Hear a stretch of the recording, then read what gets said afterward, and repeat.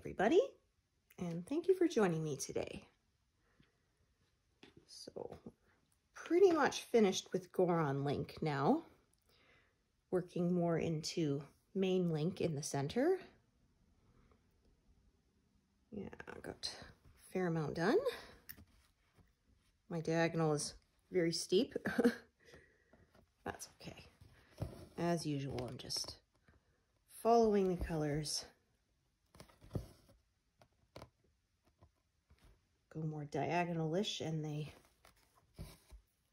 help me decide what shape I'm going to make.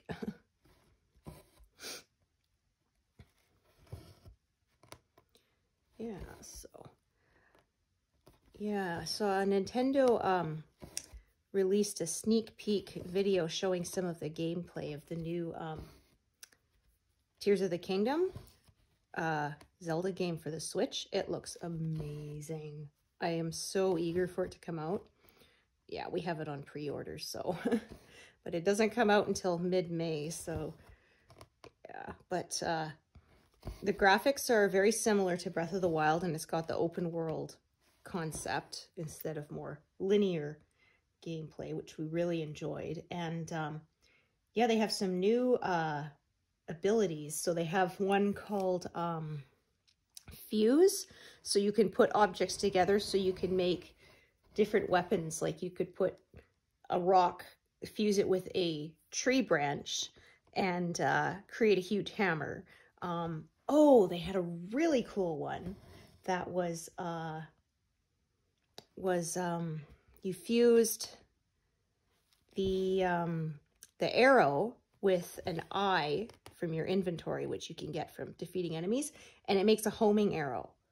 So you shoot it sort of in the general direction of the enemy you want to hit, and it homes in on it. It was just like, wow, that's really cool. And of course, you could also make the freezing arrows, the fire arrows. But yeah, that was just so neat. And they showed you could make all sorts of things by putting stuff together. Like he made a raft with a little fans on it, so it was like a motorboat. He even made a car. Yeah, it was just really cool. But enemies can also make interesting combinations for weapons too, so there's that as well.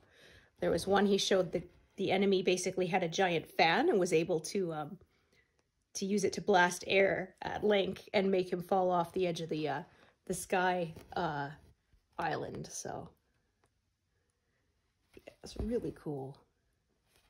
They even had one called Ascend, so you can actually go through the roof or the ceiling of any well, not any, but most rooms. So yeah, they showed like there was a big mountain, and rather than having to use like a stamina to get up, to climb up the side of the mountain like you had to in Breath of the Wild, it actually, you could just ascend and go right through the ceiling and hit the top of the mountain. Like, wow, that was just really neat. I'm thinking, man, like how much programming they had to put into that to be able to make it so that you can fuse things together, and you can take them apart later and, yeah, create new weapons and stuff. That must have been just an incredible amount of coding and programming. Like, yeah, my hat is off to them. Looks like it's really going to be worth the wait, you know. Because, gee, I can't even remember. When did Breath of the Wild come out? A couple years ago? Maybe even longer. Because I'm trying to think. We got it for Christmas one year, and I'm thinking we might have got it pre-pandemic, so yeah, it might have been 2019 or even earlier. I'd have to look that up, but yeah, the Legend of Zelda games, you gotta wait a long time for them, but they're always worth the wait, in my opinion. Except for Majora's Mask, which I'm stitching on. Yeah, Ocarina of Time was such, oh, I missed this spot. Ocarina of Time was such a smash hit that they very quickly turned around, and they only had a year to put out a new game. So they came up with Majora's Mask. And that is why they used the same characters, because then they didn't have to recreate the avatars, right? So they used the ones from Ocarina of Time and repurposed them. And actually, I thought kind of added to the game. that you could watch it and go, oh, hey, wait, that was, you know, the potion shop lady is now the innkeeper's grandma, you know, and that kind of thing. So that was cool.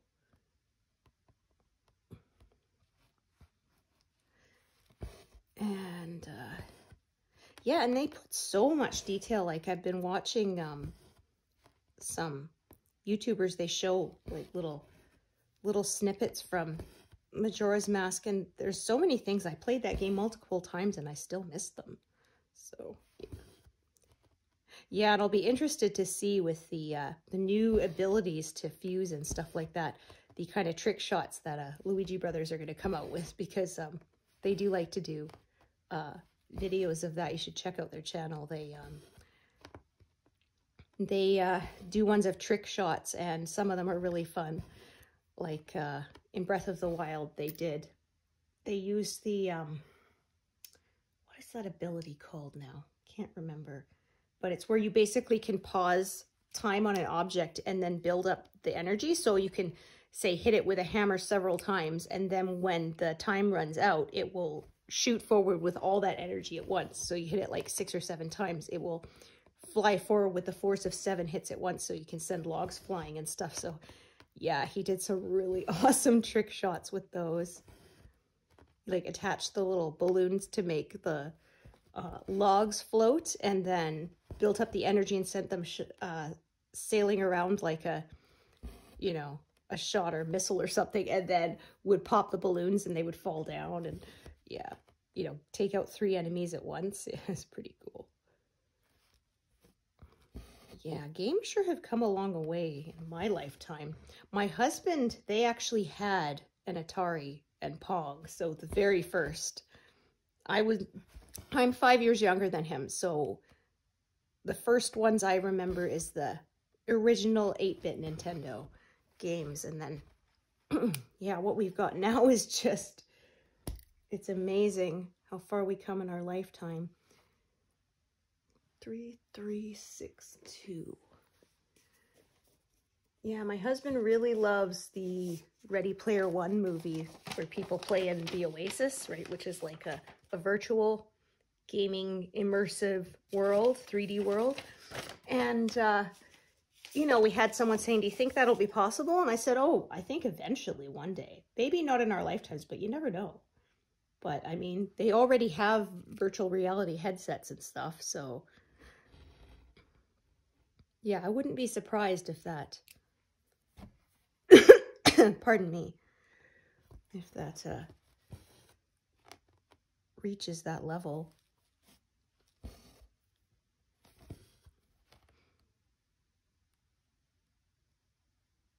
Yeah, it's funny.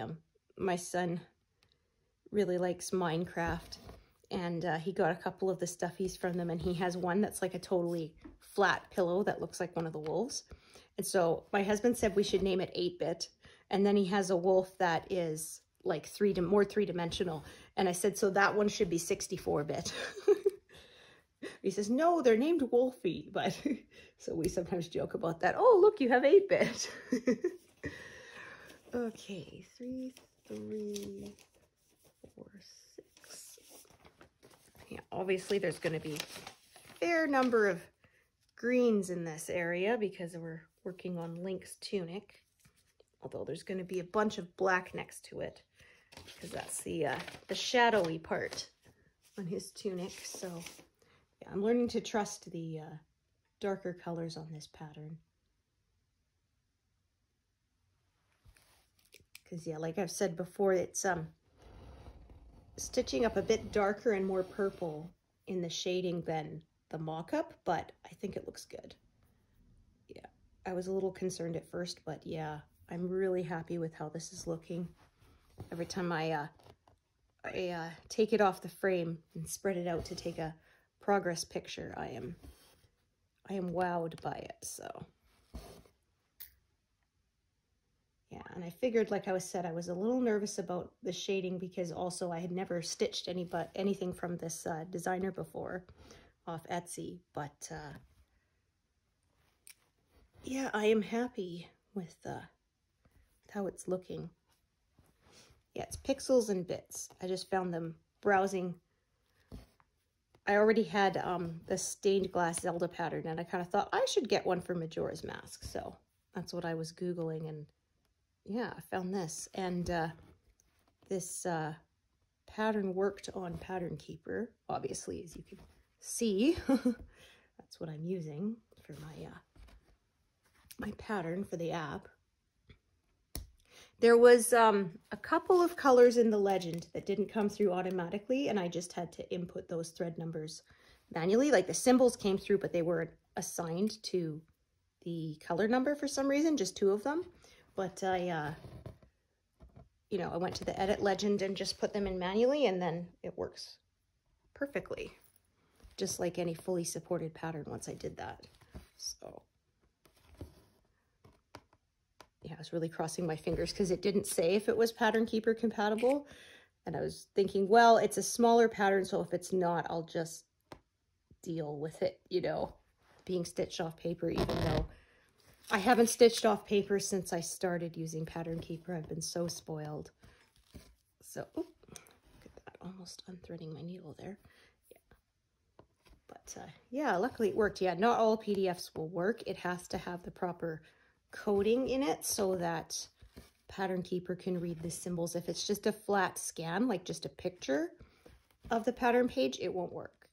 The actual symbols has to be created in a something like Win Stitch or Mac Stitch, which is the Mac version. Because yeah, those actually encode each symbol with its own like unique code so that Pattern Keeper can read it so that it can search. Yeah. If you have a PDF that isn't fully supported, you can still load them in and mark them off generally. There's a way to assign grids and such, get them to line up. So you can take a picture of your pattern page and upload it, but it won't have the search because obviously it's just a picture. Each individual little square doesn't have the coding built in that Pattern Keeper needs to read to be able to work.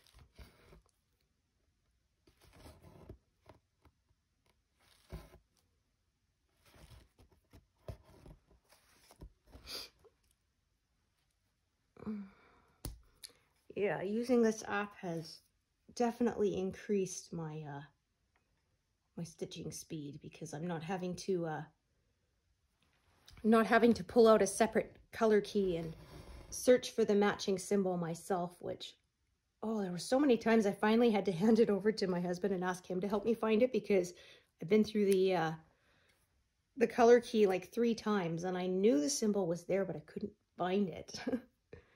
So yeah, it's really nice that I just select it on the screen and boom, it's already searched up for me. And then plus you have all that nice extra little bonus features of it telling you how many stitches you have left of each color. And yeah, so we passed 37,000 yesterday. I actually ended on 37,001. If I'd been watching, I would have done 1 fewer stitch so I could end on a, you know, even 37,000, but whatever. Yeah, and we are past the 75% mark, so let's see if we can get that to, there we go. So yeah, I said I was aiming for 80-85%, and I think that is doable. And then I will also try to get 1% more done on Firefly, which is the massive project.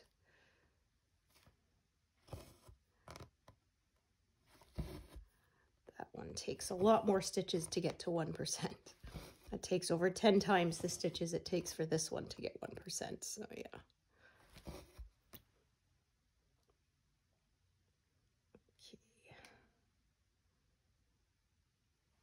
I could do a stitch out of order here, but as I don't have a ton of threads and needles in this area, I'm not gonna. Sometimes I do one out of order when I have so many and I don't feel like doing a stitch and parking, especially when it's really crowded. But in this case, I'm going to do that so I can avoid closing these in. So yeah, I got some bigger blocks here. So this whole area here will go quite quickly. It's all black. But I'm going to do what I usually do, which is split it up a little so that I don't get repetitive stress. So sort of do a few stitches of this color, do a row or two of the black, and then come back and do a stitch or two of confetti. And yeah, those built-in breaks save my arms.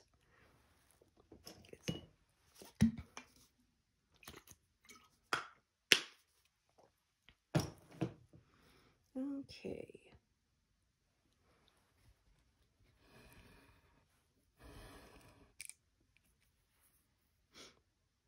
Yeah, it was funny. So I was saying how son got a great big Isabel stuffy for his birthday. That's what he wanted. And then I get an email from Amazon today, and it was like, it says, we have, issued a refund. And I'm thinking, I didn't request a refund. Everything I ordered arrived and it was fine. And yeah, they took a little too much in import fees because they take it up front so that you don't have to deal with paying a broker or anything like that. And so I got a refund of a whole 17 cents. Oh, my husband said, I'm wondering, did the fee to the credit card company cost more than that? Like, oh my goodness. I said, well, I guess that's the whole thing though, is they want you to know that, hey, you get the cheapest price available if the import fee drops. Yeah.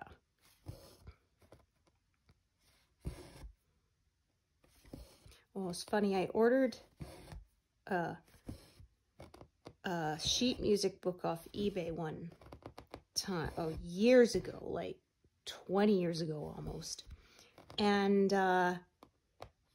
after they shipped it to me from the US, they said, oh, it turned out that shipping was $2 cheaper than expected, so I'll just send you $2. They popped it in an envelope and mailed it to me.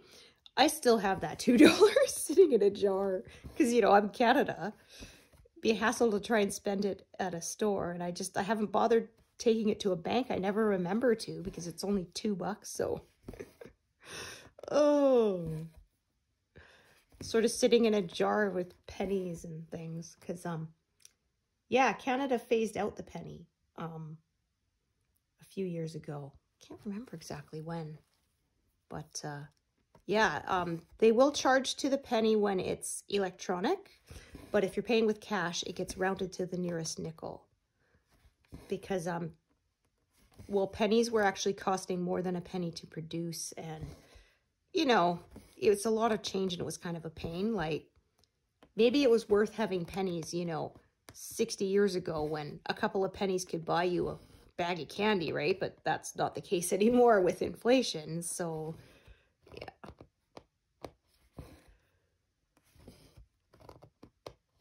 Yeah, I know my dad said he went to New Zealand for a while back in the 90s, and that they had already phased out the penny when he was there, so he had to get used to that.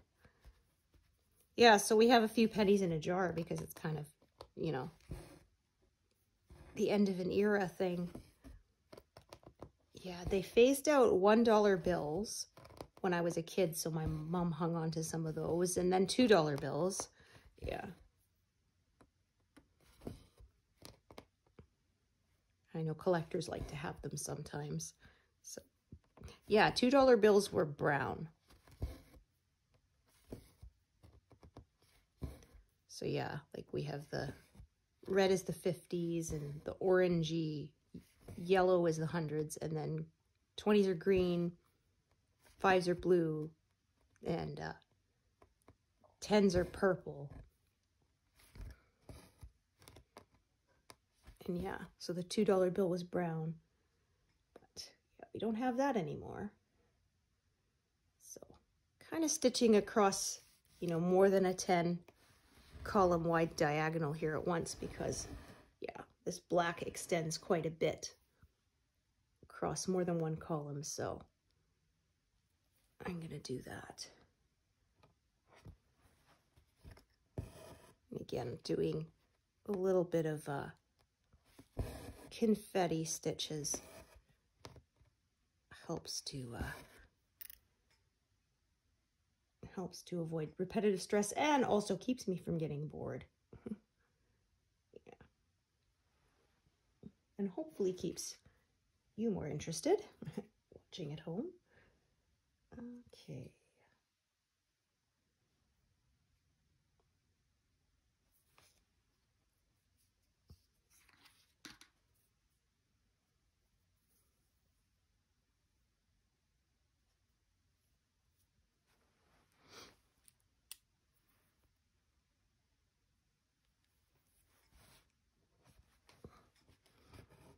Yeah, I got a number 3 symbol stitch there, kind of right in the center of all that black. That means I'm gonna break the black up around it, because I still like to not close stuff in. I find the stitch can look a little wonky sometimes. Sort of if you do all the black around it and leave one gap and then you have to fill it in later, I find that bit you fill in later can sometimes look a bit strange, which is why I changed my stitching method. Okay, so back to the black, and this is not going to last very long, obviously.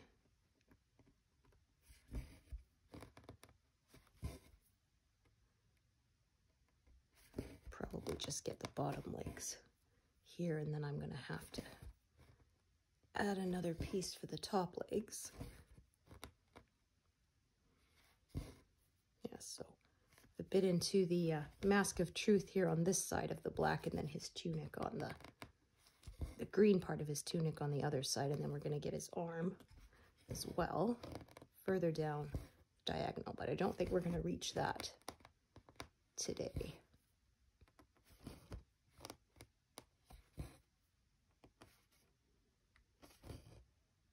Oh, let's try this. Goodness.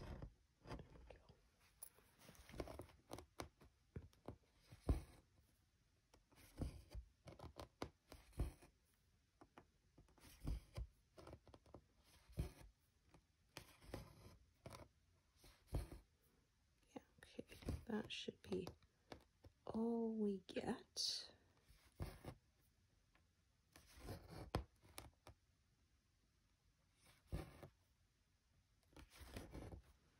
Yeah, this is all black in this area, so I don't have to worry that those pin stitches will show through. It's all going to be the same color.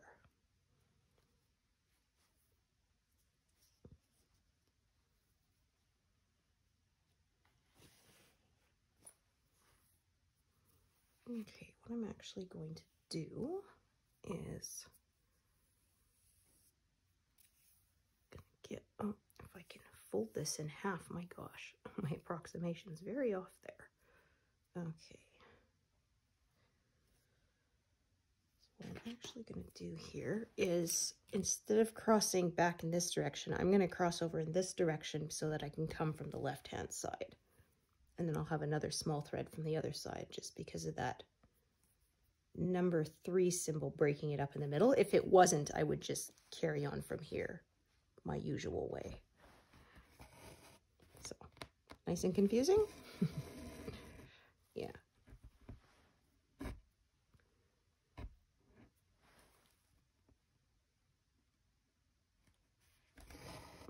Okay, so you'll see what I mean in a minute.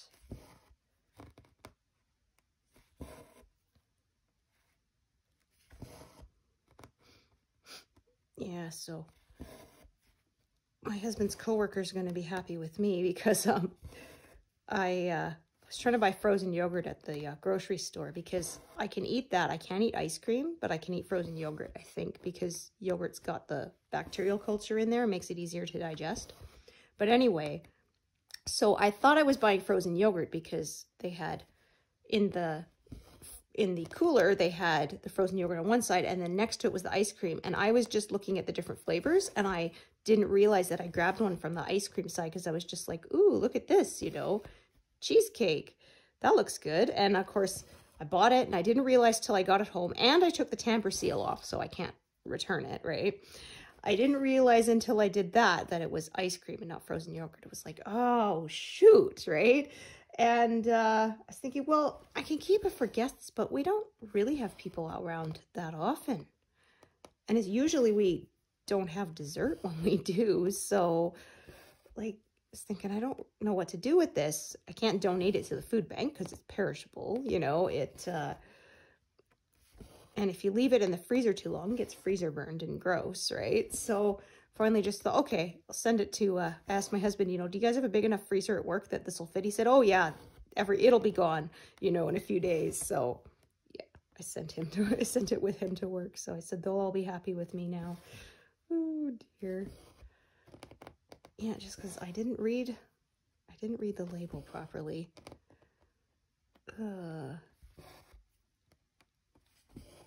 I'll just I bought a freaking 20-kilo bag of the wrong kind of rice, and again, did not realize until after I'd opened it.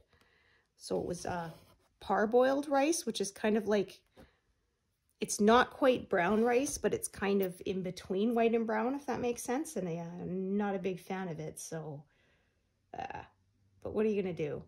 You know, I had already opened it, so, and you know, I had a friend, I said, do you ever use parboiled rice? And she's like, no, we use jasmine or basmati. He's like, oh, okay, well, so I've been using it up very slowly. I kind of mix it half and half with the rice that I do like.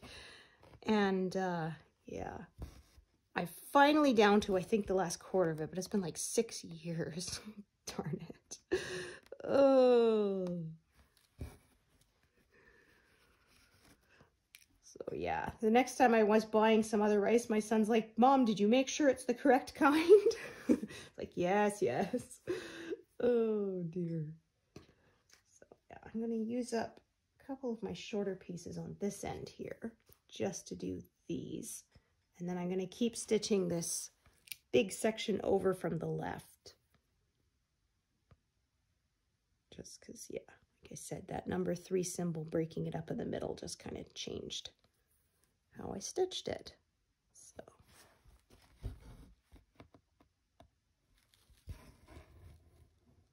It's kind of funny too, because in our house it's known as potato rice because I had a container that used to have instant mashed potatoes in it, and I'd written potato on it, and then I didn't buy it anymore, and I reused the container for the rice.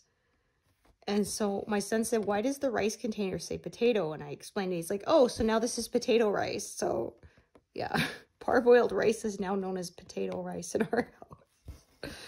Oh, he thinks it's the funniest thing ever. I'm like, yeah, potato rice. There's no such thing. I mean, I guess you could have riced potatoes, because if you put them through a ricer, right, they make it into little grains, but yeah.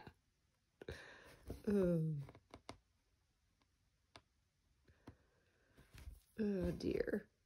Yeah, it's funny the things you come up with. Like, in our house, carbonated water is known as bitey water because he said it was biting him when he was little. So, yeah. It's been called that ever since. All right. So this way, I didn't close in that stitch that, honestly, you can't really see is a different color, but it is. And I'm sure it'll make a difference later on when you back away from the work. But anyway, that way I didn't close that stitch in, and I was sort of able to use up some leftover scraps, so that worked out well. So yeah, now back to a small area of just 3 stitches. Break up that huge section of black there.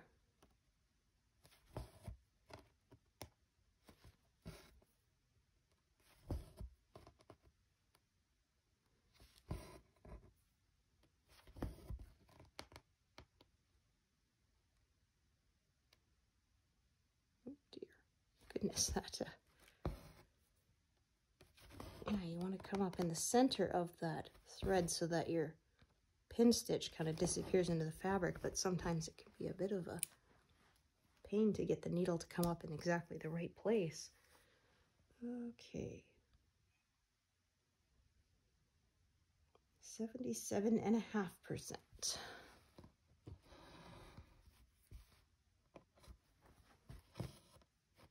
Okay, so kind of skip back and forth a bit.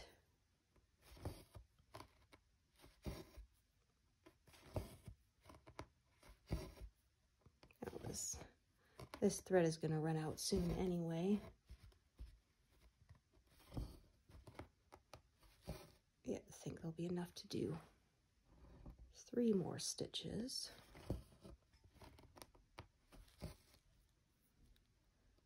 Just do those now, because then I can tie this thread off.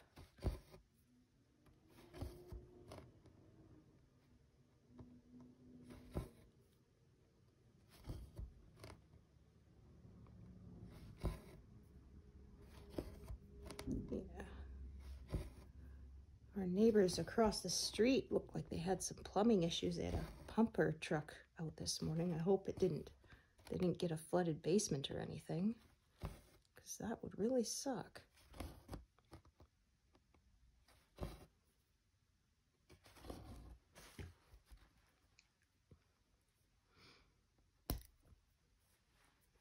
Yeah, the other issue on this block is a lot of houses had aluminum wiring when they were built. It's not something they really use anymore because, especially here where it gets cold enough, like, you know, we get -40 in the winter, sometimes colder. And it's too brittle and it will contract and break and then arc. And yeah, there's a couple houses on the street that there were fires because of the wiring. And yeah, fortunately for one of them, like, it was just mostly smoke and they were able to call the fire department and get it put out right away. But one house, a few houses down from ours, unfortunately, years ago, son was just a toddler, but they were away visiting family. It was Christmas Eve, and it caught fire in their attic, but because nobody was home, nobody heard the smoke alarms go off.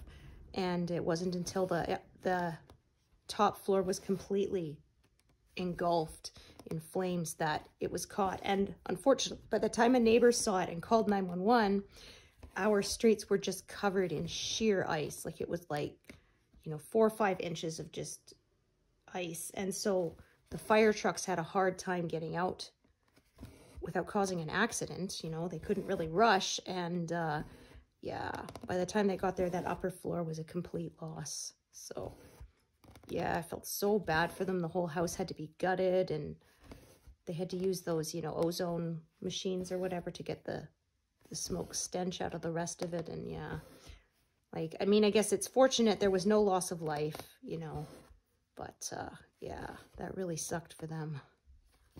So anyway, yeah, my husband, who he's qualified to do electric work, so he's an electronics technician. That's his job. So or technologist. Yeah, he said, okay, well, I'm gonna fix this, and he replaced all our wiring with proper copper wiring, so we don't have that issue anymore. Because yeah, we were having issues in our house, and honestly, we are very lucky that there was never a fire, because well, we had a bad outlet that killed 3 microwaves before we realized it was the outlet. You know, I thought just got a bad microwave. And after the first couple of them, it was after the third one, I kind of went, okay, or was it after the second one? But something like that. I said, okay, something's not right here. You know, we can't be that unlucky with microwaves. And that's when he went and took a look at the outlet, and he said it was actually soft because it was hot and melted. And my gosh, we were so lucky that it never caught fire. Yikes, that was a fire waiting to happen. So we had, for a while till he could fix it, we had our microwave in the living room because that was on a different outlet. Because yeah, he turned off all the power to that outlet entirely to keep it from potentially arcing until it could be fixed. And so we had the fridge was running on an extension cord, and the microwave was in the living room on an end table. Oh, goodness. Said, yeah, we won't be winning any awards for our interior designs anytime soon, but hey, there was no fire, so it was all worth it, yeah.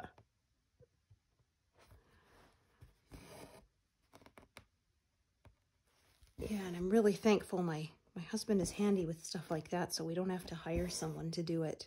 You know, we had an inspector come out later to certify that everything was done properly and stuff, so. And that actually meant we got to save some money on our house insurance, because when it was with aluminum wiring, the premiums were higher, so there was that bonus too, so. But yeah, apparently, like, they said they only used aluminum wiring for like 1 year while they were building houses or something before they discovered that it was causing so much problems. And of course, like, that was the year the house was built, because, you know, just our luck, right? But yeah, that came up in our house inspection when we bought the place. The guy said, yeah, this is aluminum wiring. You're probably going to want to replace that sooner rather than later. Yeah. But everything else about the house was great, so. Yeah, I'm happy with it.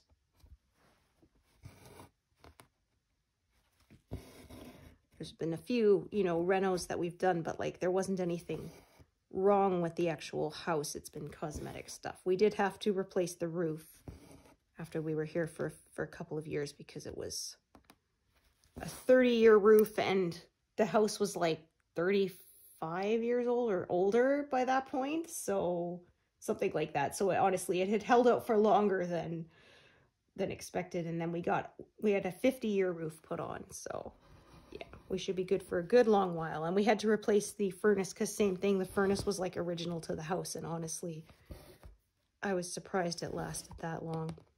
Yeah, it died in the middle of a cold snap in winter, and our son was a baby, and I remember my husband had to go and sort of keep it running all night. It had to be like manually restarted or something. Yeah, the whole night. So he kept it running just enough so that the pipes wouldn't freeze. And we brought kiddo into our room so that we could use some space heaters. So we didn't have to heat the whole place, just the bedroom, until we could get through till the morning. And yeah. And then, yeah, my husband bought a new motor for it just to hold it till we could order a whole new furnace. So my husband actually put in the furnace himself. Yeah. Like I said, and again, we just got it inspected by an HVAC guy after it was done, and he certified that, yeah, all the work was done correctly. So yeah, I am really, really glad that he's so handy, because that has saved us a lot of money. And I mean, honestly, he said some of the work he's seen done by actual, like, professionals has been not good. Like, when he redid the wiring, he said up in the attic, he said he couldn't believe it. He said it was like this big rat's nest of, like, you know, interconnecting wires. And he said, honestly, like, somebody must have passed some money under the table for this to pass inspection, because there is no way it was up to code. You know, it was not well done. And again, he said, can't believe it didn't start a fire before this. So yeah. Because yeah, the #1 cause of fires after smoking accidents is bad wiring. At least I think that's what I read. Yeah. But we're not smokers, so we don't have that issue, but yeah.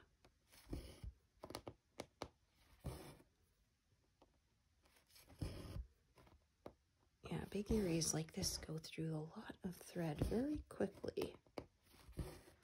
Yeah, or he was doing renovations downstairs, so he had to redo, because I don't know why they did this, but in our basement, you remember those old ugly stucco walls they used to have on the outside of houses in like the 80s, where it was like just big chunks sort of slapped on the side and texturized?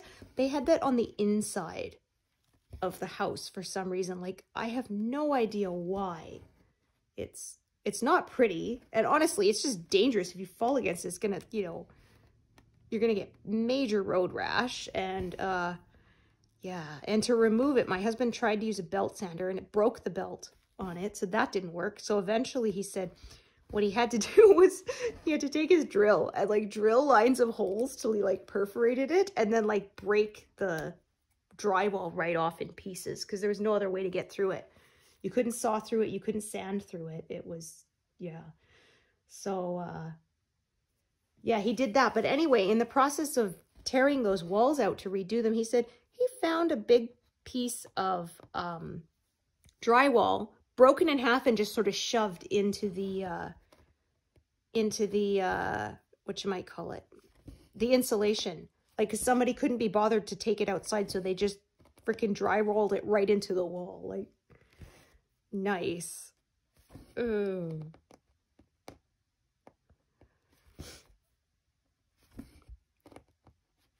Yeah, and I remember we had our vents cleaned out because it was so dusty. Like, I could dust 3 times a day and it was still dust everywhere, like as if I hadn't dusted in a month. So we called the duct guys to come and clean it out, and they said, yeah, they found a whole pile of drywall chunks that had just been, somebody had swept them right into one of the vents and left it there. Like, I said, well, no wonder it was causing such an issue. Like, again, somebody was lazy to actually pick those up and put them in the garbage where they belong, so they just, like sweeping dirt under a rug, right? They just swept it into the ducts. Like, nice. Ugh. Yeah, my dad built houses for a while when I was a kid, but he doesn't cut corners on stuff, and so, like he said, he couldn't be competitive. Yeah. And but he said, you know, there was one place we bought. They bought a lot to build on, and it ended up being basically swampland. It was not good. And so my dad actually went and had it properly like dug out and filled in and everything before he built on it. And like nobody in the lots around him did. And we went down that street 10 years later, and every single house was sagging and falling apart except for the one my dad did. So, yeah. Like I said, he doesn't cut corners on that kind of stuff, so. Yeah. The smell of wet concrete makes me and my sister nostalgic. We say it smells like childhood because, yeah, we remember that from foundations being poured.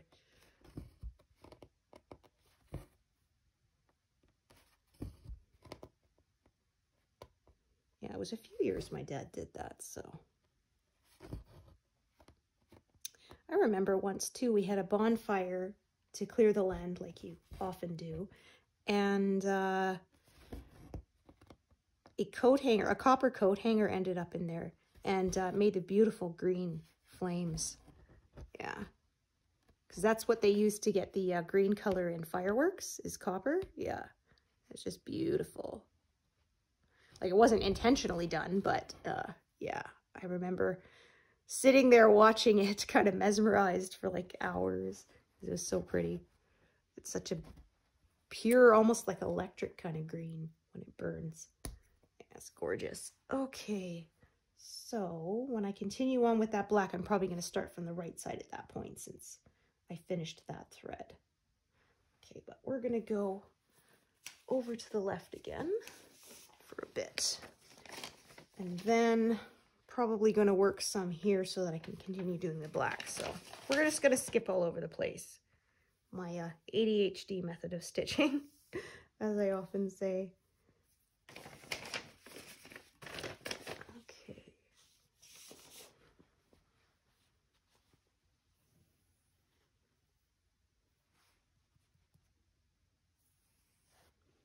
Yeah. This was my other color that I got on a cone, 3799. Yeah, so it's used a lot in all my patterns, that and 310. Okay, so that's 4 there.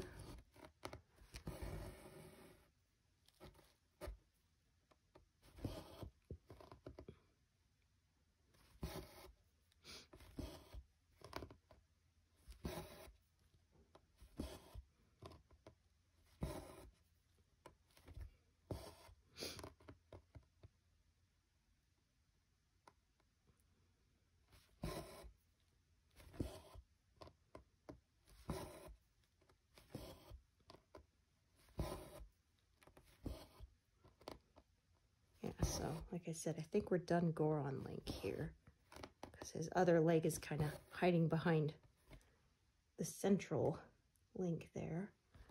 So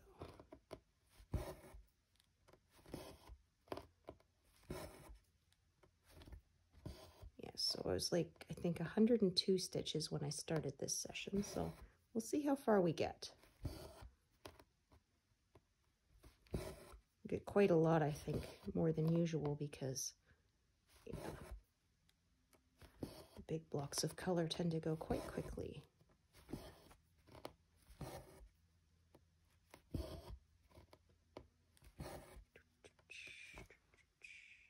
Okay.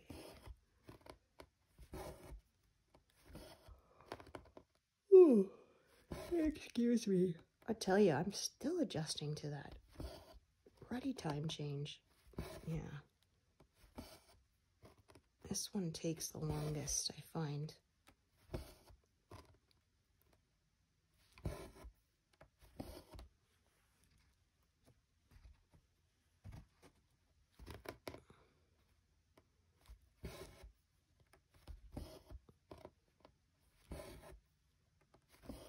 Okay, so I could continue with this thread without closing stuff in, but I'm going to break it up and do another color.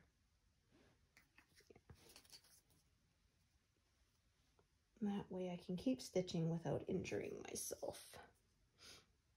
Yeah, it's interesting because even if in the end I end up doing the same number of stitches, taking the time to change colors like this keeps me from hurting the next day, because I once did like 1,000 stitches in a day and I was fine the next day.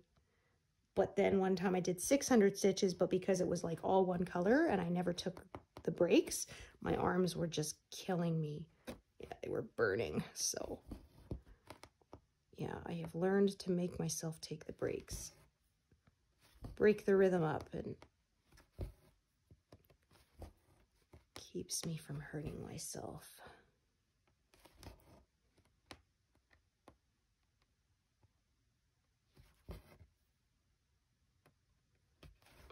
Yeah, so I still have one more acupuncture treatment to go, but my neck has been better. So I had this sort of one position where I couldn't look up or it would pinch, and I can look up now. I'm still careful the way I move, but yeah, I can look now in that direction and it doesn't hurt. So I've had a couple of soreness times, but yeah, on the whole, I think it's been better. So I may sort of go every couple of months for maintenance.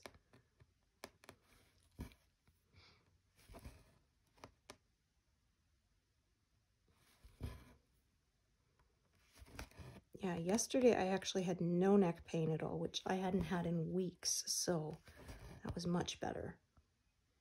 Yeah, it was kind of like I didn't even realize it until the afternoon. I was like, oh wait, my neck hasn't hurt today. You know, I was so used to it that, yeah, it was kind of a surprise to realize it hadn't. So yeah, thank goodness. Yeah, I've had times when I've thrown out my back, but it's usually my neck that's the issue and not my back. Okay, so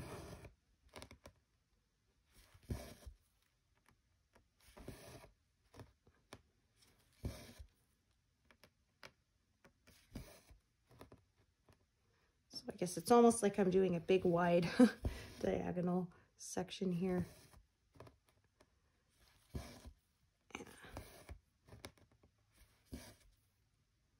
So here's the shadowy side of the mask of truth there. To park there. There we go.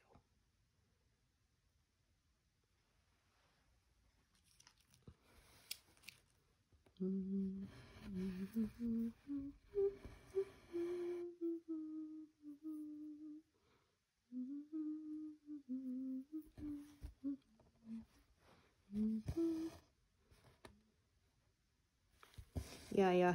I recently discovered Father Brown Mysteries on Vision TV, so I've been binging that. Got the theme stuck in my head. Yeah. Yeah, it's based on the novels of,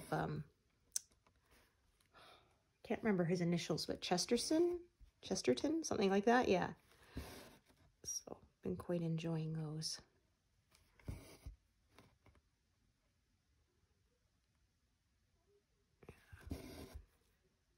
Yeah, being done by the BBC.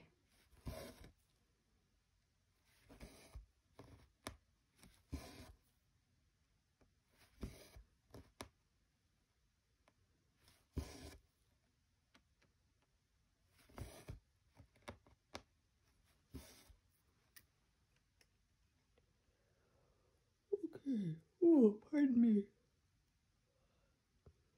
Just sort of working enough into this area that I can do the black without closing anything in. Yeah.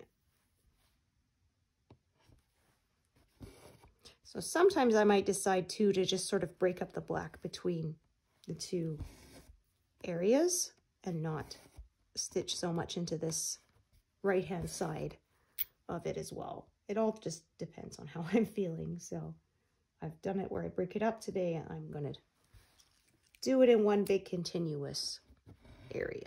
Just, yeah, there's no rules. That's just how I feel like stitching today. So now that I've done that one, I won't have to work any further right for the black for the next 3 rows. So what I'm going to do is I'm going to do a row of black, then I'm going to go over to the left and do a bit there, and then I'm going to do another row of black, do the same thing. And then after I've done the 3rd row of black, I'll probably fill in a bit more on the mask here and carry on like that. So, right, I need a brand new thread.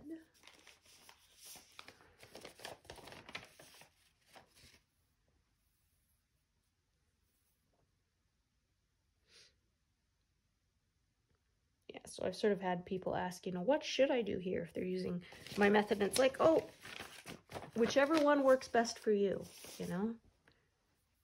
It's just a guideline.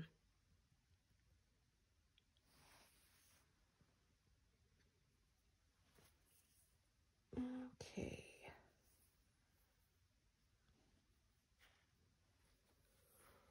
Oh, my goodness, pardon me. Yeah, because like each of these is like 15 stitches, and then I take a break.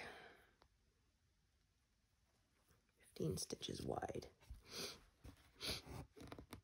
Or sometimes what I would do is I would work with sort of one strand until it runs out and then change colors to something else. That's an option too, to also help you remember to break things up and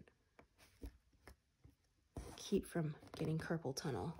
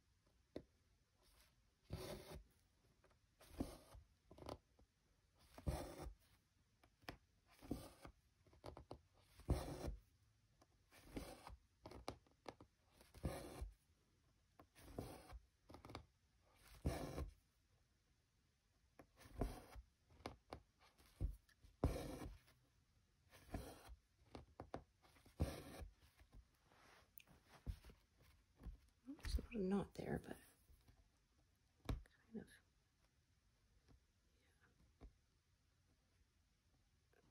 Those threads were just kind of twisted and didn't look quite right. Just gonna drop my needle here on the wrong side and let it untangle.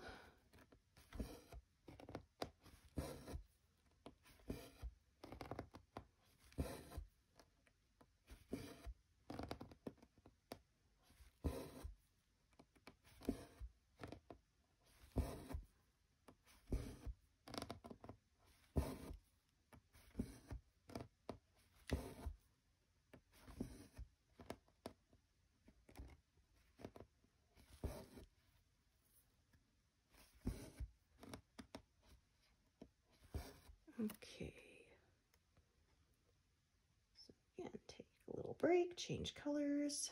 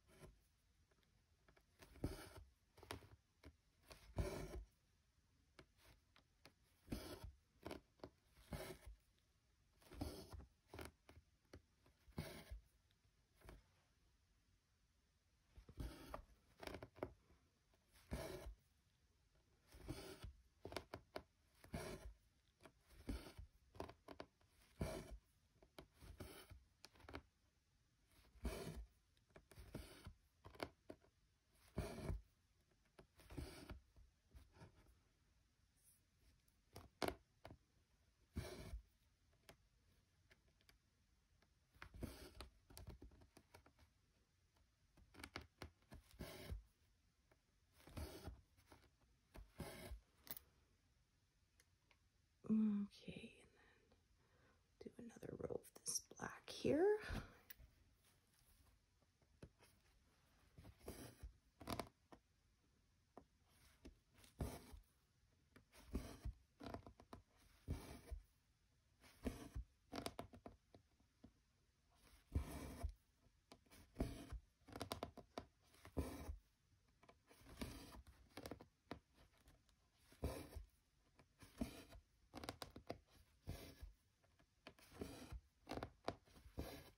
Really see the progress we're making today because of these bigger sections. It goes very quickly.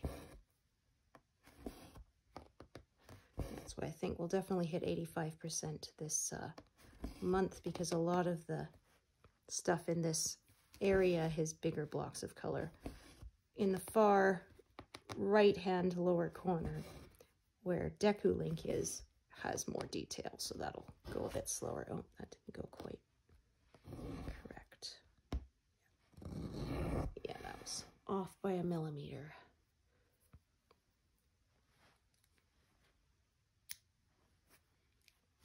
But yeah, by the time I get to that lower right corner, it'll be so close to being done. It'll be like 90% done, so.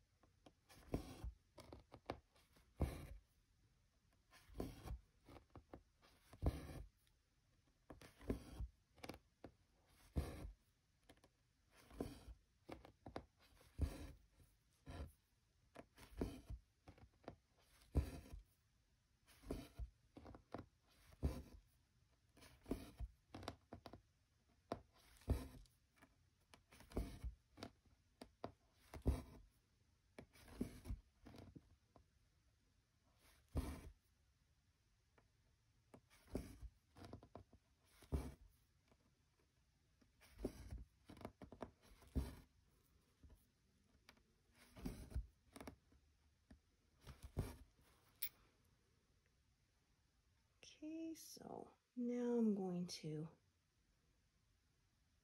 just pick a few colors that are just a few stitches to do. Break that up.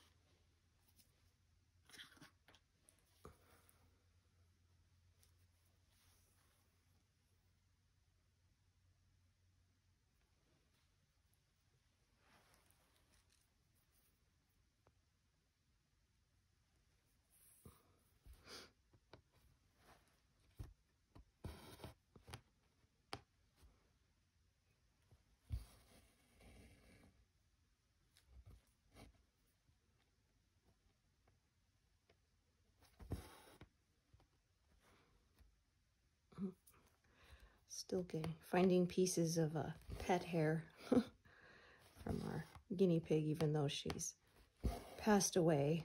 Yeah, she was very, very fluffy, so fur everywhere. Yeah, when you would pet her, you just like drag your hand along her back once and your hand would be covered in hair.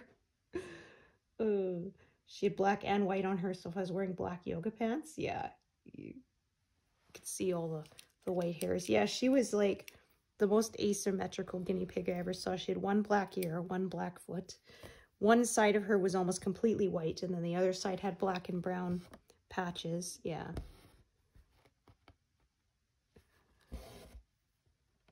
And she had cowlicks because she was so fluffy. Yeah.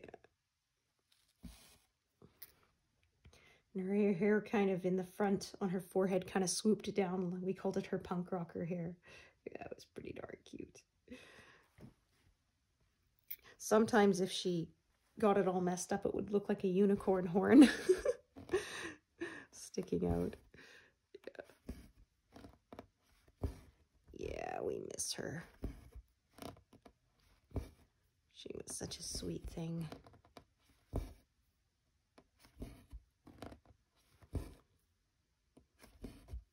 Yeah, we never even intended to get a pet when we got her.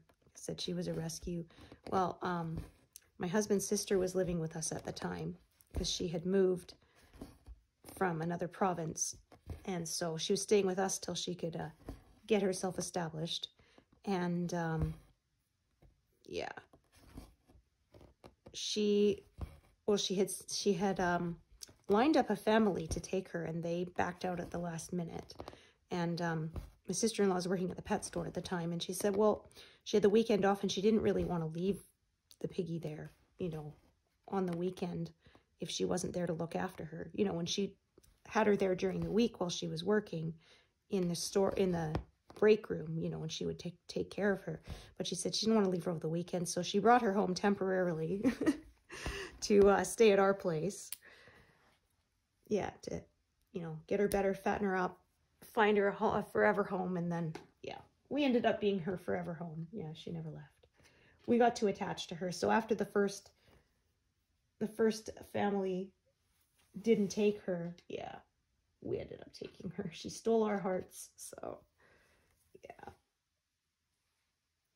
So, yeah, like I said, we never set out to get a pet, but, you know, as I often say, we don't choose our animals, they choose us. Yeah. They choose their humans. Yeah, I have lots of friends with similar stories. They went to the shelter to adopt an animal, and the animal they ended up with was not the one they would have picked at first glance, but that animal seemed to pick them. That's how my sister said it was with her cat. Yeah. Yeah, I wouldn't have minded a cat, but my husband is allergic. So he can visit people who have cats for a couple of hours if he loads up on Claritin, but yeah, he wouldn't be able to live with one, so.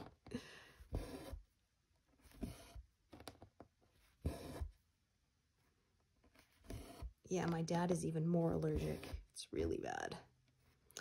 Yeah, we had a house that we lived in had been owned by a lady with cats before us. And we had been there a year or something. But anyway, there must have been still a cat hair in the carpet, and my dad got it in his eye and it swelled up like crazy just from one. Yeah, so he's really badly allergic. Like, he can't stand to be around them at all. He said, and he doesn't understand when we know people who have cats, even outdoors, they always want to come and, like, sit on him and stuff. He's like, why do they always pick me? You know? They always pick the person who doesn't like them. Because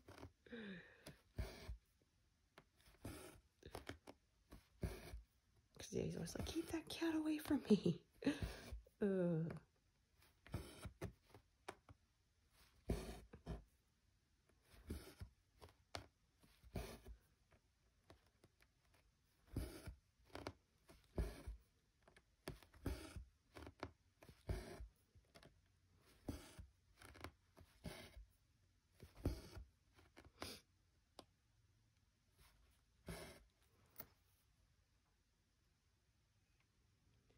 Yeah, I'm lucky pollen, dander, that kind of stuff doesn't bother me as much generally. It depends. Sometimes we'll have a bad year and it will really bug me, but yeah.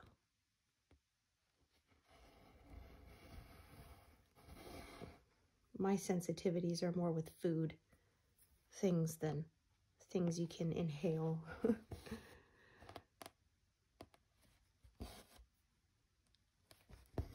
Yeah, so there's a fair bit of confetti over here because I believe, oops, that this, yeah, I believe that this is the edge of his sleeve here and his arm starts here. So yeah, there's a bit of detail there. Yeah, as you can see, there's going to be quite a few different colors attached along here, I think.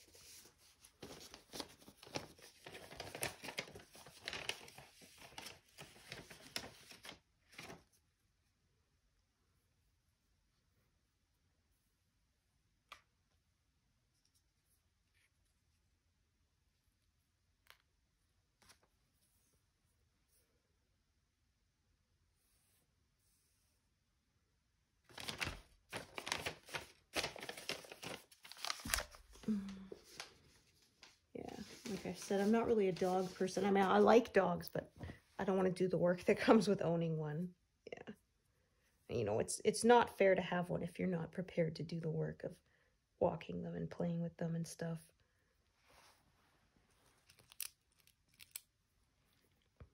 Yeah, it's funny because our guinea pig, sometimes we would take her out of the cage to play with her and she would just kind of climb up in someone's lap and sit there and that was it. Or she'd look for her little pet bed, her nest we called it, and just want to sit in there. Yeah, it's funny. Oh, and she didn't like to walk on the hardwood or the linoleum floor because it was cold on her feet. Yeah, my husband took her out once and then he held her sort of, you know, a couple inches off of the floor so she could get down if she wanted to, and she kind of looked at it and it was just like, nope, forget it, because yeah, his arm was warm and the floor was not. Okay.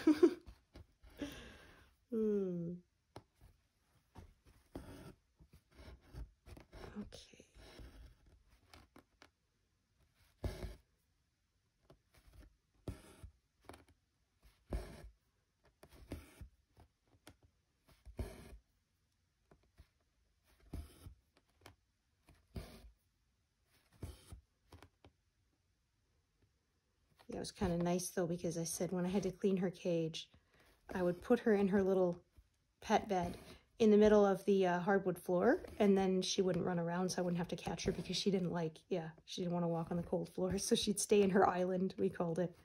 And then usually I'd spread out some blankets or something and we'd put her on the rug and play with her there. Yeah. Yeah, they're a fun pet because they're very curious. So sort of go around smelling things and investigating them, and if you sit still for long enough, they'll come up and investigate you too. Yeah, we had a hamster for a while when I was a kid, but hamsters are kind of more indifferent to humans. Yeah, guinea pigs are very affectionate, you know, they purr and stuff. So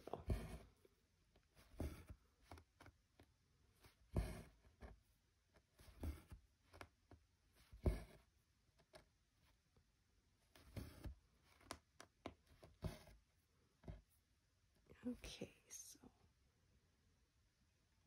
filled that in.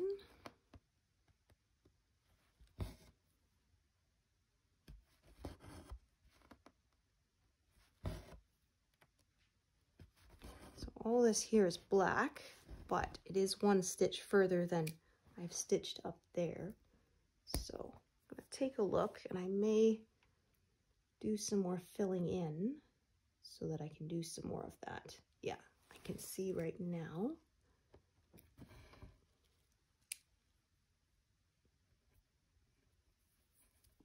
Yeah, I could fill a bit more in. Well, we'll see how long this thread lasts for. Probably need to add a new one. Do this whole, oops, row here.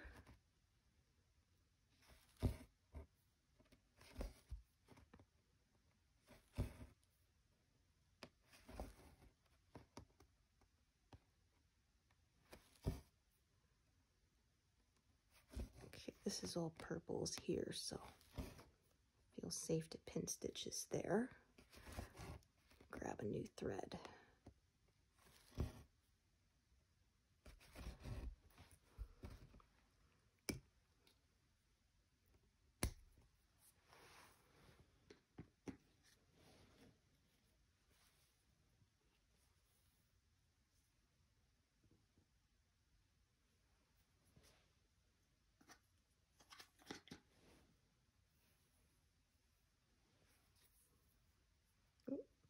Goodness.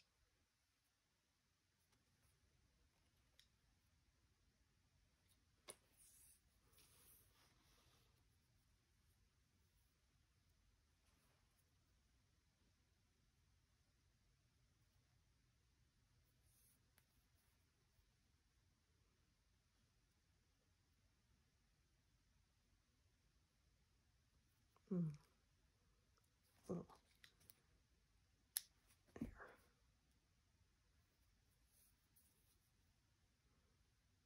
A little knot at the very end there, so let's clip that off.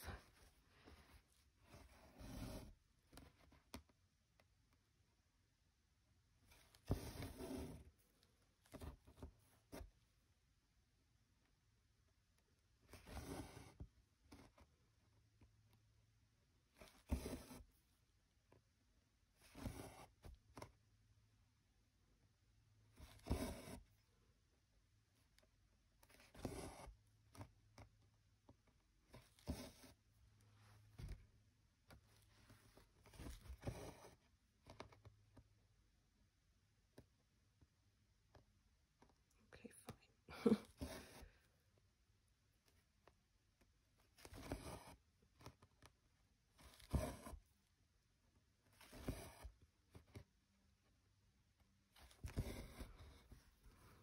Set that aside for now, because I think that's as far as I'm going to go for a bit anyway.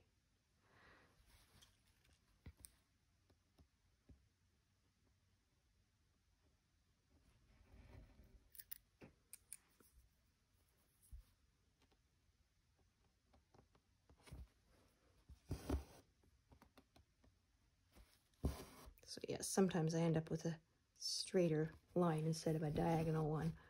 That's just how it worked out. Okay, 1, 2, 3.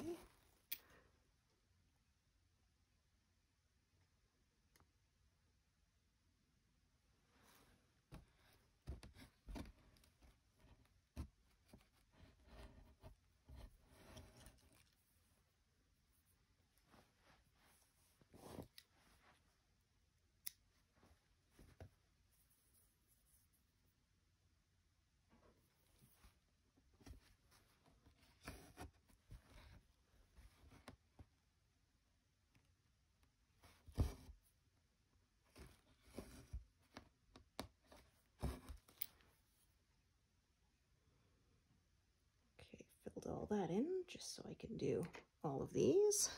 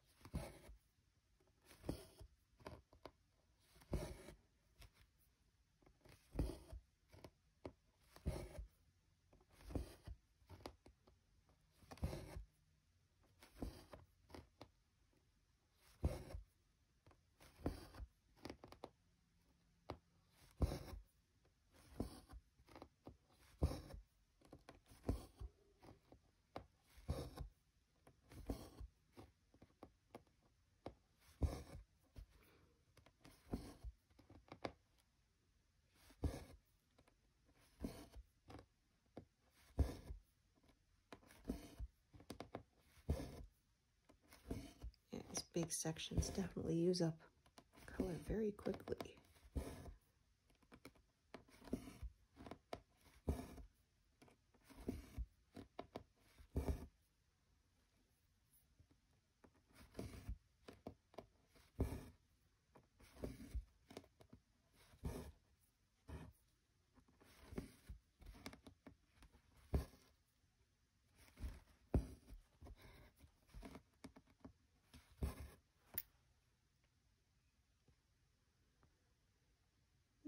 Okay, let's see.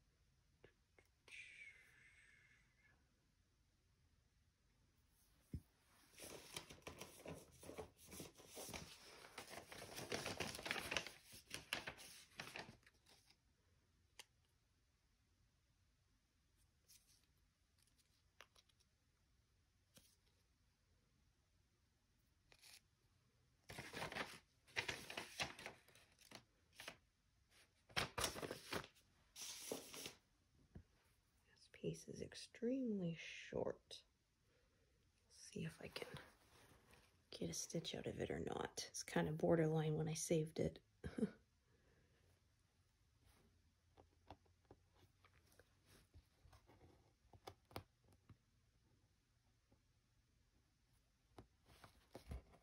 Yeah, I think though I can manage.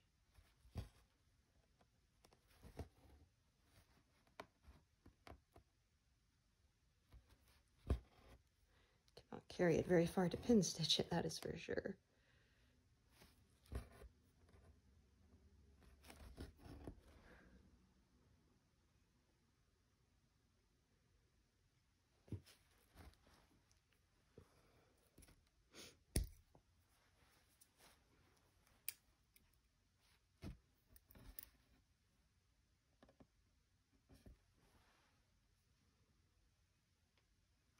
Big long row.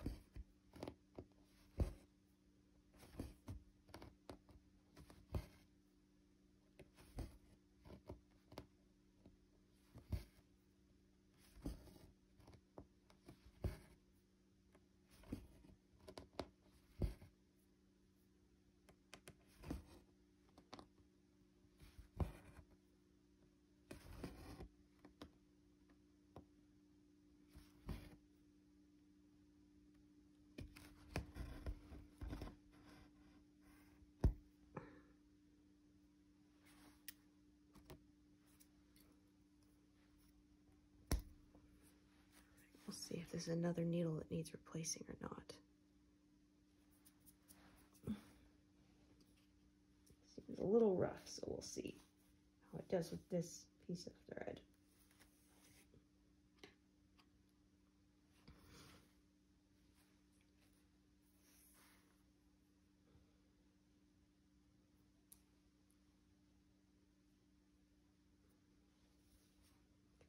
almost never break a needle. It's usually when it starts to catch on the floss or the fabric that it's time to go.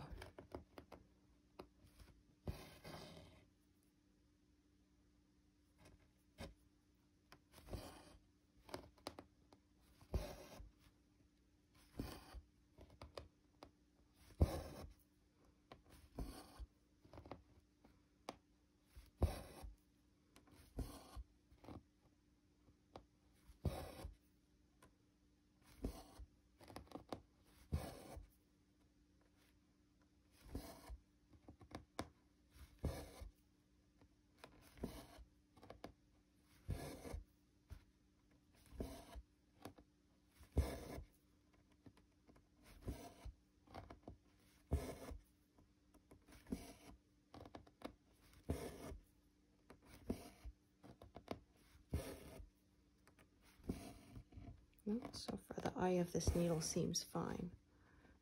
Sliding along the thread without snagging, so I think we're still good.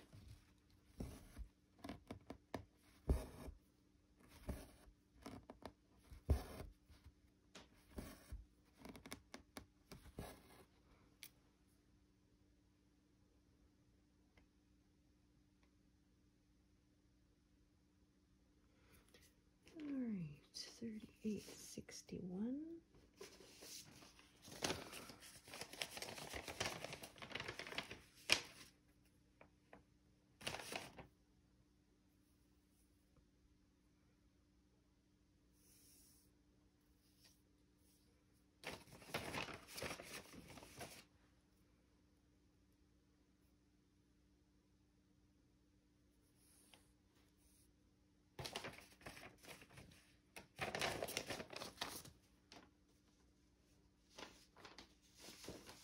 Oops.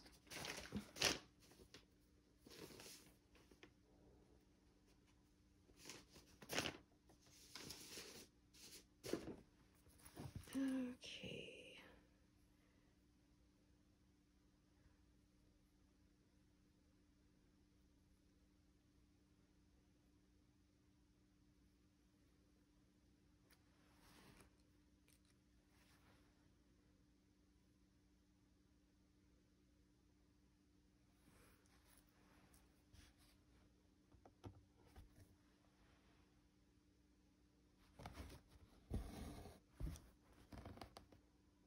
Yeah, this is his arm now. I can tell from the colors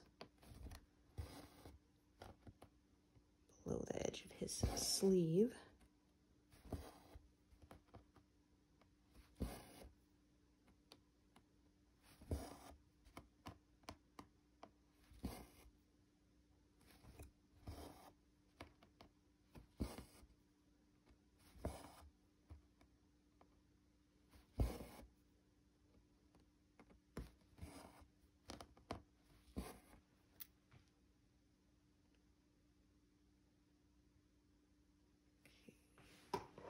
I think I'm going to take a break soon. Oh, let's see, 37.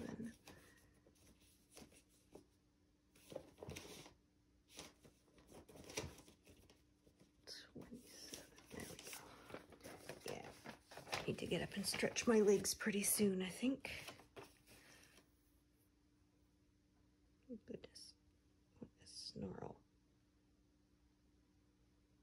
Good. Managed to smooth it out.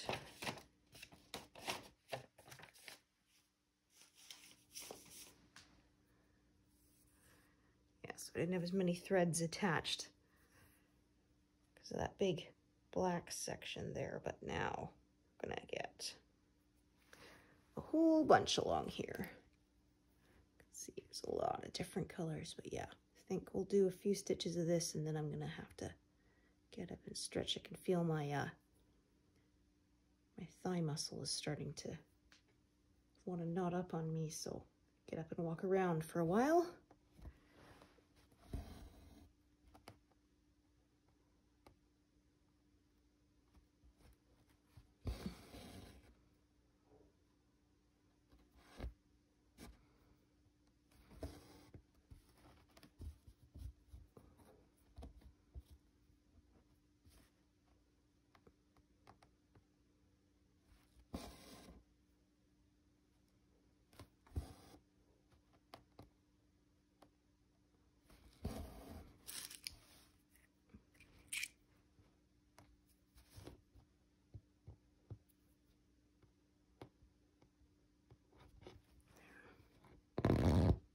stitch was just lying kind of funny.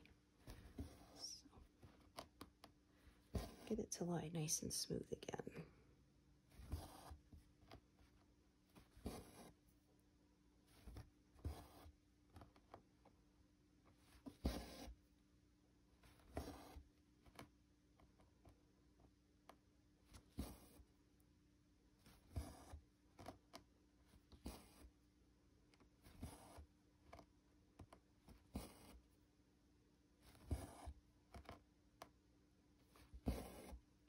So we started at past 100, we were like 102, but still we're ending at past 400, so 403. So yeah, I did 201 stitches in this session, right? Or no, 301 because I can't count, right? Okay, so yeah, I'm gonna take a break there. Like I said, my leg muscle's starting to knot up on me, so I'm gonna have to get up and move around to get my blood flowing. So as usual, thank you so much for joining me today, and hope to see you here again another time. All right, thanks everyone. Bye.